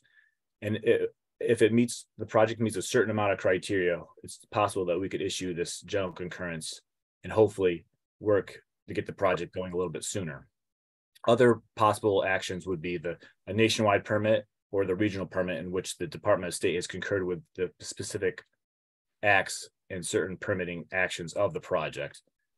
And along with the Great Lakes Erosion Control General Permit, if those criteria are met, we concur with that, and we could issue that permit under those criteria. Next slide, please. So if it doesn't meet the GC or one of the nationwide permits, it potentially would be under a concurrence or a full review for the Department of State. This does require a full review and a public notice, and these are usually new projects, a new dock that doesn't have a maintenance or repair in place. These are brand new projects that will have a stronger modification or a larger modification. And we could also issue a general conditioned concurrence, which would be asking the applicant to modify the project to make sure it falls under the concurrence criteria. And if it doesn't, and if the applicant is unwilling to it, at a last resort, it's possible that we would object the project, again, making the federal permit action unauthorized. Next slide. Okay. So if we get to the point where we're issuing an objection, there is an appeal process. We work very, very hard with you to not get to this point. So it is our goal to work with you to be able to find ways to modify your project to make sure that it's consistent if there are potential policy implications. I think in the history of the program, we've had about 40 objections since 1982. So that's pretty good. Our appeal mechanism, if we do object to your project, is to go through the U.S. Secretary of Commerce. That's the first step in the administrative appeal process. The Secretary of Commerce would have to be able to say one of two things in order to override our objection. One, that the project is necessary in the interest of national security. That grounds have been used once in the entirety of the Coastal Zone Management Act. The other grounds is that the project is consistent with the objectives or purposes of the Coastal Zone Management Act. And that's a three-part test. One, that the project significantly and substantially furthers national interests, that those interests outweigh adverse coastal effects, and that there's no reasonable alternatives. We do work very hard to help identify reasonable alternatives to the project if there are policy implications. If the reasonable alternatives do exist, it's very unlikely that the appeal would be successful. Next slide, please. Next slide. So we've discussed policy here. Think of policies as buckets of state laws and regulations that describe how we review an action. So broadly speaking, the policies fit into these categories: development, flooding and erosion, public access, history and scenic resources, energy and ice management, wetlands, fish and wildlife, recreational, agricultural, and water and air resources. These, again, take different pieces of state law and bundle them together and describe the way that we review a particular action. A great example of this is the wetlands policy. So the wetlands policy says preserve and protect freshwater and tidal wetlands. That's enforced by various articles of the environmental conservation law, which we use to determine if your project would affect those wetlands. Next slide, please. Know that those coastal policies, they go beyond what is normally thought of as a policy. These are backed by New York State laws and regulations. Our decision here is not a parts per million type decision, though. It's a policy-based decision. There's multiple sets of guidance language tied to each policy that state how we generally apply that policy. However, know that the enforceability of those policies is limited to what the language of the policy is, not necessarily the guidance language. And then any objections that we do are based on policy. We can't just not like your project. The project would have to be inconsistent with the policy for us to object to it. Like I said, that's a very rare occurrence, 40-ish times in the history of the program. Next slide, please. And Peter, can you go into special management areas, please? So when the Department of State is reviewing a project, we have to make sure that it's not or is located in a special management area. One of the most important ones is the local waterfront revitalization program. And this is where municipalities have a local refinement of our coastal policies to sub-policies. And this is where the requirements of the community have to develop a consistency law for each of their own actions. And what makes this really important is that this allows local municipalities to have a say on federal permitting actions and potentially modify a project based on local interests. Next slide. Here's just an example of where some of the LWRPs are located in on the St. Lawrence and Lake Ontario. This is showing the village and town of Clayton, all that in the orange. If a project is in that, it's located within the LWRP and the local policies are applicable. It's also showing Cape Vincent, Dexter, and Sackett's Harbor. Next slide. There's also the significant coastal fish and wildlife habitats, or SIGHABs. These are areas that are designated by the Department of State upon recommendations from the DEC that have special characterizations. These provide coastal policies within the affected habitat, and they're meant to protect the whole habitat and not just individual species. And if a project is located in one of these locations, policy 7 of the 44 is what is turned on, and we have to make sure that that policy is found consistent throughout the project. And there is around 200 plus significant coastal fish and wildlife habitats located throughout the state. Next slide. Here's just a map showing all these green areas of where these SIGHABs are located. So they're found for various locations throughout the state. And they also extend landward, up tributaries of some of these areas along the lake. And I can show you a link later that shows where you can find all these special management areas. Next slide. There's also the scenic areas of statewide significance, or SASs. And these are designated by the DOS to have a scenic importance and to improve and maintain view sheds of certain locations. But these are only located in Hudson Valley and East Hampton. So for most people on the call today, this won't be applicable for them. Next slide. Here's a link to the Geographic Information Gateway, where you can find all your information on your project to determine whether it's in a LWRP or SIGHAB or SAS or any other type of management areas. So it's a very useful link to look at before you're starting a project and while you're filling out the application. Next slide. And here's just a useful amount of links that we can provide you, including the FCAF, and also the Coastal Management Program policies. So if you're filling out the FCAF and you mark yes to one of those policies, they'll show you where the policies are, what they are, and how you can find your project is consistent with each of those policies. It also has a link for the LWRPs throughout the state and SIGHABs. And that last link is our coastal consistency mailbox. So once you've completed your application, you can set it into that cr@dos.ny.gov link, and we should be able to process your application. That's next slide.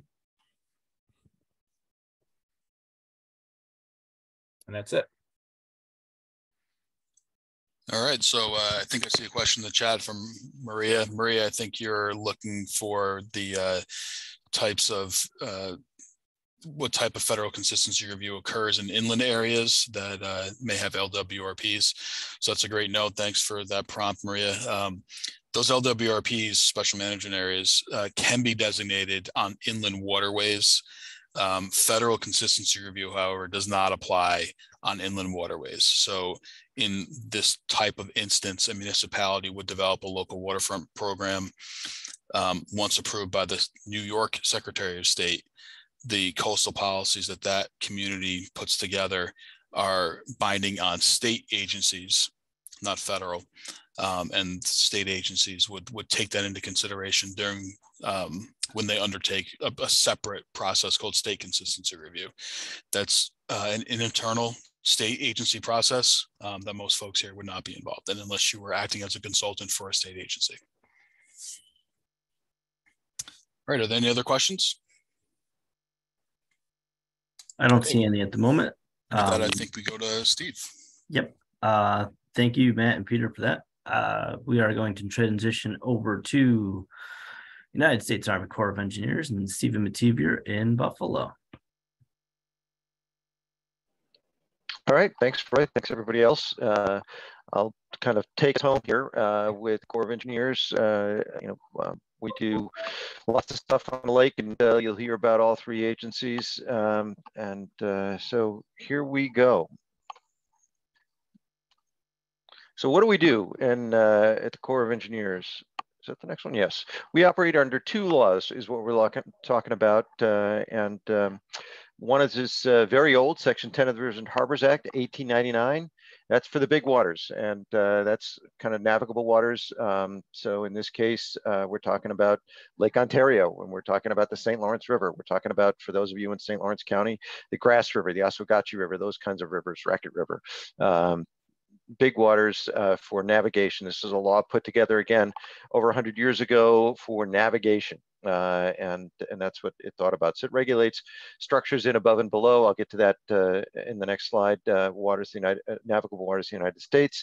That's Section 404 of the Clean Water Act. You probably heard about that. Applies to all waters of the United States. So that would be the big waters and the little waters. But it's kind of more a narrow focus on what we regulate. So under Section 10, we regulate any structures work in, above, or below navigable waters in the United States. That would be really anything you want: dredging, docks, just placement of dredge material would be regulated under that as work. Drilling of wells, those kinds of things, all that stuff is regulated under Section 10 of the Rivers and Harbors Act. Section 404 is, again, applies to all waters of the United States, big waters and little waters, and we could spend a lot of time talking about what a water in the United States is, but for our purposes here, we're really on the lake shore and those kinds of things. So, but what we regulate under Section 404 is a smaller piece of the pie, and it's discharge of dredged or fill material. That's really where we are. And so what would that look like? And for purposes today, we're probably talking about things like bank stabilization. We're talking about, again, any placement of dredge material, whether it's near shore or in the open lake. We'd be talking about crib-filled docks would be that. Any kind of, in the water, erosion protection, kind of structural fill things. Those would be regulated under 404. So that's the kind of thing we would regulate. So where do we live? As Holly was talking about early on with DEC, their jurisdiction moves around. Ours doesn't really. Under the Corps of Engineers, and we'll stay over here on the freshwater side because we could talk about tidal waters, but we don't have any that we're talking about today. So Section 10, the Rivers and Harbors Act, gets you to this ordinary high water mark, and that's kind of the bounds of the river or the lake. And in Lake Ontario, it's 247.3 International Great Lakes Datum 1985. So that last piece, IGLD 1985, is important because it's different. It's a different datum, as anybody who knows surveying, than people use normally for upland surveying stuff. So 247.3 International Great Lakes datum for Lake Ontario. Obviously, there's not one for the St. Lawrence River because it changes elevation as it moves towards the Atlantic Ocean. So under Section 10, we live there, ordinary high water mark. And then under Section 404, it's also ordinary high water mark, but we also have adjacent wetlands or would extend beyond that. So that's kind of where we live in in jurisdiction terms. Moving on down, things that we permit. And kind of the big waters we're talking about today: docks, decks, boathouses, stone revetments, bioengineered protective structures, break walls, jetties, seawalls, dredging. Those are the kinds of things that you need a permit for from the Corps of Engineers. If any of that stuff happens, waterward of this ordinary high water mark would require a Corps permit. We have different kinds of permits. DEC talked about different kinds of permits, and we have two basic kinds, individual permits and general permits. And we'll start with individual permits. Here's the biggest one, standard individual permit. This is for kind of generally reserved for bigger projects, projects with larger impacts. If you're going to, you want to build a brand new 300 slip marina out in on Sodus Bay or in Lake Ontario, you might get to a standard permit for that, because that's more than minimal, and we'd be looking at maybe there should be a wider net looked at our review for that, and so we do a public notice, usually 30 days. It could be 15 days, but it's usually 30 days. We coordinate with involved agencies like DEC, DOS, Fish and Wildlife Service, Coast Guard, US EPA. We do a full public interest review. There's a whole category of things we do looking at public interest review. And the target processing time is about 120 days from the receipt of a complete application. And as DEC folks indicated, and Department of State as well, sometimes we don't get everything we need in the initial application, so we have to ask for additional information before we can call it complete and then start that clock. But that's the target time. And so this is a permit that was originally envisioned way back when Rivers and Harbors Act was put together. Figured any permit would go through this process, this big long process. Well, as time went on, realized, you know what, that's way too much work for every single thing. So the next thing we came up with was what's called a letter of permission, which is also an individual permit. We kind of make it up from scratch as we go. But these are for smaller projects. So instead of a 300 slip marina, you're talking about putting in, a single dock that's away, relatively large, but really for you or a smaller business, those kinds of things. We would use maintenance dredging is something we use for letter of permission. If you're dredging a new thing that hasn't been dredged before, and then you're dredging out wetlands, that kind of thing, probably a standard permit. But if you're doing maintenance dredging on a marina that's already been dredged before and it's a routine thing, we usually do it a letter of permission. And so the coordination with that is with resource agencies and adjacent property owners, and it's 15 days. And our permitting kind of documentation at the end is a little bit more, a little bit smaller, a little bit less in depth. So we can use letters of permission for a bunch of things. We've got some 404 activities like open lake or near shore placement of dredge material. We can use letter of permission categories to process. Again, looking at 120 days from receipt of a complete application. I'll be perfectly honest with you, we're much more likely to hit that 120 days on a letter of permission than we are for a standard permit. But this is where you want to live. If at all possible, this is where you want to live. You want to live in the world of general permits. So these are kind of established categories of activities, smaller, much reduced evaluation times, and some don't even require notification to the Corps. So, so general permits are much easier and much less work to do. And there's three kinds of that, and I'll go into two of them more. Three kinds: we got regional permits, nationwide permits, and programmatic general permits. So we're going to go to regional permits first. So a general permit, think of a general permit as a box that we build for people to use. And so it's a box, it's got a certain size and depth. And so what we do is we build that box for we've got two examples here for docks, right? One is for open pile docks. And so we put in that box okay, the docks can't be more than 100 feet waterward, no more than 150 feet in total length. So you can have different shapes, you can have different configurations, but the whole length of the dock can't be more than 150 feet. Deck is no more than 240 square feet, at least 10 feet from the property line. This is an important one that we put into when we built our box for this regional permit, is that, technically we don't really at the Corps of Engineers play with property rights per se. That's, there's other people that do that. But I will tell you this, that it's a lot easier and creates a lot less noise if the docks don't encroach on each other. I've seen all sorts of different things from neighbors who perhaps don't like each other, and things they've tried to build. And so we put in this 10 feet from the property line thing. So we're just kind of maintaining the peace. So anyway, so we've built this box, and so any kind of project that fits into this box, all we got to do is say, you apply to us, and we look at it and say, yep, fits in the box. We send you a letter, says you're good. And so, we've got, again, these two that we use a fair amount on Lake Erie or Lake Ontario and places up there for residential docks. So those are just kind of examples of what we get to for that. Nationwide permits.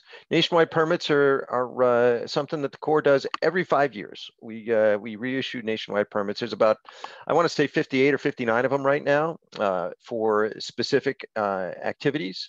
We've got 3 here, nationwide 3 for repair and rehabilitation of currently serviceable structures.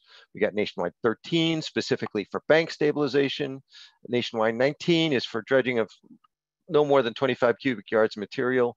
So these are ones that we use an awful lot on the Lake Ontario, St. Lawrence River, that part of the world, because most people are looking to either build docks or repair docks, and so most of the new docks fit under those regional permits. And then if you want to repair structures or docks or whatever, nationwide 3 is where to go. Nationwide 13, bank stabilization. That's a big one.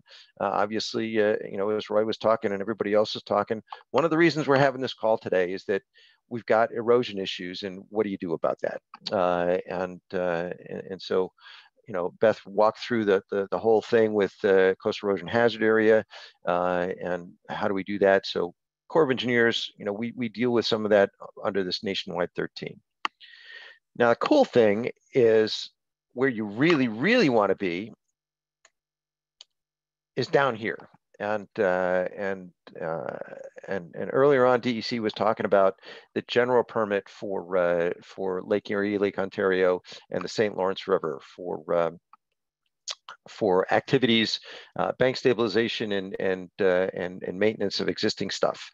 And this permit has really been a godsend for a lot of people. It authorizes many things that most people do, and many activities, so that you don't have to go to all sorts of different people to get all sorts of different authorizations. This permit, you only have to go to DEC, except for a few things. And I'll go through those quickly because they do exist where you guys work. And they really have to do with endangered species, a lot of these. So tree removal in all towns of Jefferson County, towns of Sandy Creek and Richland, Oswego County, and towns of Hammond, Morristown, Oswegatchie, St. Lawrence County. So this one is for bats. We've got federally protected bats in those areas, the Indiana bat and the northern long-eared bat. So if you're going to be doing tree removal in these areas, got to talk to the Corps of Engineers. And federally regulated wetlands in the towns of Huron and Wolcott, and Cayuga and Oswego counties, those are also for endangered species, is where we go with those. Sandy shorelines within the town of Sandy Creek and Richland, Oswego County. Okay, Sandy Creek, that's all about the piping plover. And so we have to know about those. And then any regulated wetlands or sandy shorelines of Henderson, Ellisburg, and Jefferson County. So those are times where even if it fits the permit for DEC, you got to talk to us. And then finally, any project that involves the placement of stone below mean high water or ordinary high water in excess of an average of 1 cubic yard per running foot of shoreline, you got to come to us, and that's just a kick out in the nationwide permit. So we have to see all of those. But other than that, you know, it's really a great tool for everybody to use. So there's kind of the two kinds of permits, and then we have some caveats and things we also need to do. There's required approvals for anything under Section 404, this discharge of dredged or fill material. So again, bank stabilization, placement of dredged material, timber crib docks, you know, any kind of thing where you're building a bulkhead, although we really don't like to see the new vertical bulkheads. That's we're on board with, I think, both the other agencies that, you know, vertical bulkheads are not the way to go. But anything where you're under this 404, you need what's called a water quality certification. And again, I've got 8 minutes until noon, and so we're not going to go very far down the rabbit hole on this. And as DEC said earlier, you know, this can get complicated, and so, you know, something, you know, we can look at, and if you have questions about a particular activity, you know, you can talk to us or talk to DEC about when a water quality cert is required or not required. Just a quick note is that if it is required, once the DEC, or if you're doing work on Seneca Nation or St. Regis Mohawk land, once those people make the decision, we have to coordinate that decision with US EPA for 30 days after that to determine whether it's potential impacts to neighboring jurisdictions. So 401 water quality cert is one of those trump cards that the state has, so that the federal government doesn't issue something that the state objects to. The other one is coastal zone consistency that Matt and Peter talked about, and I won't go too far down that hole either because they did a great job talking about it. So I just threw in a slide that's there. So what's in a permit? And I just want to run through some of this. We've heard this from a couple of people already. We've got the joint application for permit, completed, and in really kind of important things, total area of impact, square feet or acres, below ordinary high water, total volume of dredge or fill material to be over ordinary high water, sign the application. So these things are important.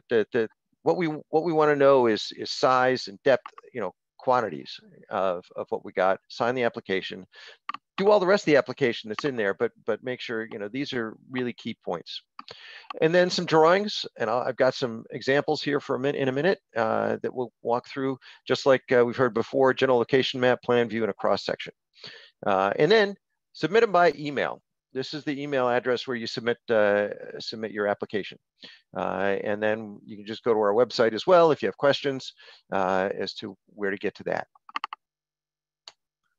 Sample drawings.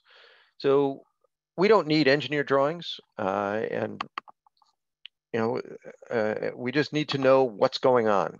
You know, this one isn't my favorite, but it shows kind of, you've got existing structures, you've got where your stuff is going to be, you got idea of a cross section. You'd want to know how long this is from this point all the way around to that point. So those are, you know, property lines, those kinds of things. Here's a cross section, again, not engineered, but accurate, right? You know, it's like, okay, here's ordinary high water, this 247.3 IGLD 1985. You know, so what we regulate is this piece down here. This piece down here. Okay. Important things on the drawing. Again, ordinary high water, where is it? What's the distance here? What's the depth below ordinary high water? Same thing, this is a little more engineered. But again, you've got this ordinary high water coming in, and we want to know, again, that how far it is between the toe and where ordinary high water hits the existing ground. All this kind of stuff is good to have. So I wanted to toss this one in just for fun. This is a dock and dredge area. So you've got an existing pier, or if it was a new pier and you wanted to put that in, you'd put that in here, and you would put the dimensions on the new pier and all that. But then you'd want your area to be dredged, kind of outlined here. Area to be dredged, and you've got a cross section. And so important things on and I think DEC talked about this too. Important things on a dredge cross section: existing bottom depth and new bottom depth, and elevations would be really good to have, because what we're going to do is we're going to tell you can dredge X cubic yards of material to a bottom elevation of X. Because that's how you'd find out compliance, right? Is if we went out and tried to do compliance, and we told you that you could dredge to, let's see, 240 feet, IGLD 1985, and we went out there and we're plunking in a finder, and it comes out at 235. Like, oops, you went a little too far. So important, very important to get this bottom depth as to what's the target? Where do you want to go with that? And then you can have a cross section kind of up here as to what it looks like, but those are important bits and pieces. And with that, that's way too short for me, but you know, kind of give you a flavor of what we're looking for. You know, as you've heard before, if you have questions, give us a call, and we can go from there. And I will stop sharing and toss it back to Roy. Steve, thank you. Beth and Molly, thank you. Peter and Matt, thank you so much. We do have a little bit of time, but I do want to do some housekeeping things that are necessary. First of all, thank you to DEC for making these programs possible. These have been recorded or are in the process of being recorded. So don't worry about that. We will send out an email to both workshop attendee lists that say, here's the website where everything's being hosted. I'll send the videos over to our communication staff who will post it on YouTube. Then there will be links from our website to that. And I'll try to get as much of that in the email as possible. This is not going to happen right away. It's probably going to take until at least next week till all that's ready. And also the presentations will be available too, and I will also send contacts for the staff or for the speakers as well. If you guys don't mind going a couple minutes over, there were a couple questions that I did want to get to. One is everything that we discussed today applicable in the Finger Lakes? And I want to say some of it is, some of it is not. So some of the coastal process stuff that I discussed isn't nearly as applicable, but it's the same idea as what's happening there, just on a much larger scale on Lake Ontario than, say, in Seneca Lake. But I do want to hear from DEC on this real quick.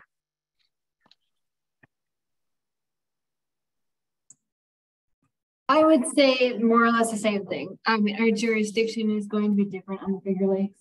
I don't work in the Finger Lakes region, so I'd have to look up whether or not it's state-owned land under the water in Seneca Lake. I think it is, which changes things. Like whether or not Seneca Lake has a fixed elevation for their jurisdiction line is going to change with the jurisdiction line, but broadly speaking, the application process is the same. So you'd probably apply for something on Seneca Lake via an individual permit using the joint application. And so you'd still need pictures and plan drawings and all of that jazz. But you would want to talk to somebody in that region about what jurisdictions might apply on your property. The wetland stuff would be the same. If you have a wetland on the Seneca Lake, it's going to be looked at under the same regulatory framework as a wetland on Lake Ontario or any place else. All right, thank you, Molly, for that. One actually came through via email, and it was yesterday where I received this email. And it actually came up in the Monday meeting as well. Replacing armor stone that has been pulled out into the lake by the waves. Does anybody like to handle that? Sure.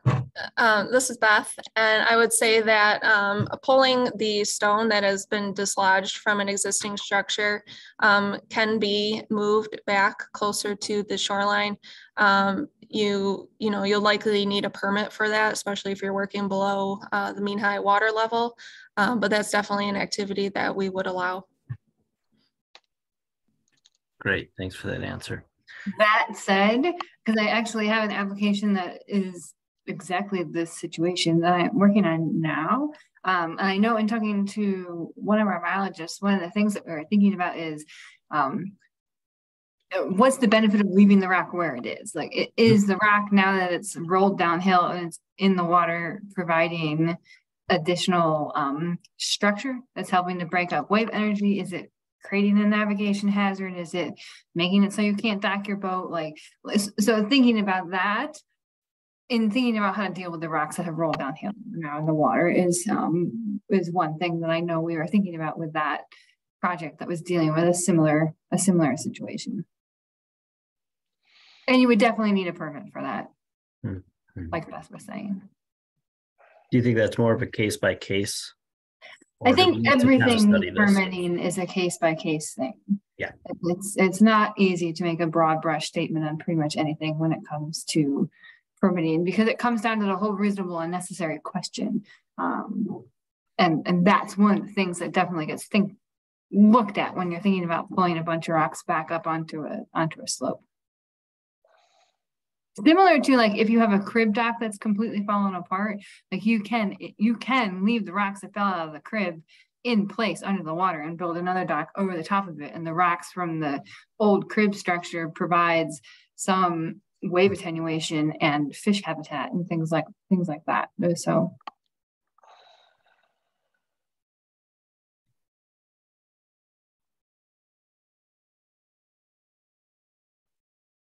okay, I do have one additional question that's coming in. When local town jurisdictions have applied for and received home rule jurisdiction over the state-owned lands underwater, I'm assuming, I'm not going to assume anything. How do you determine which restriction to abide by?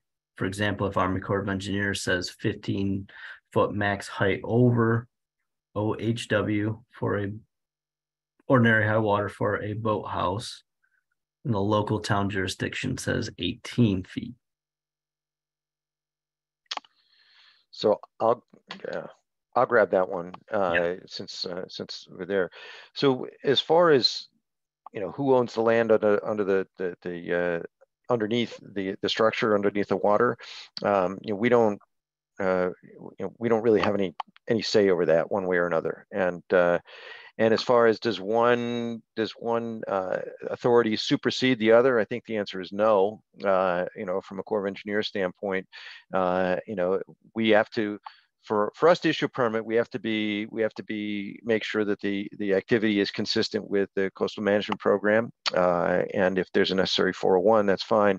But you know, our permit does not obviate the need for any local or other state authorizations. So, for example, if you need, you know, if you need an Article 15 permit from New York State DEC, our permit doesn't supersede that, and their permit doesn't supersede ours. Think of parallel train tracks, and that's what we're talking about. Okay. All right, we are at about 5 minutes over, so I apologize for that, but I think we're not cutting too much into your day. I want to thank everybody for coming on. Again, this will be recorded and available within the coming weeks. Holidays might complicate that a little bit. I apologize for that, but you will see the presentations, the recorded videos, and the context and the shared resources. I'll make sure that gets out to everyone. Again, thank you all so much. Thank you to our speakers, a little digital clapping for that. Otherwise, have an excellent day. I'm going to stop recording now.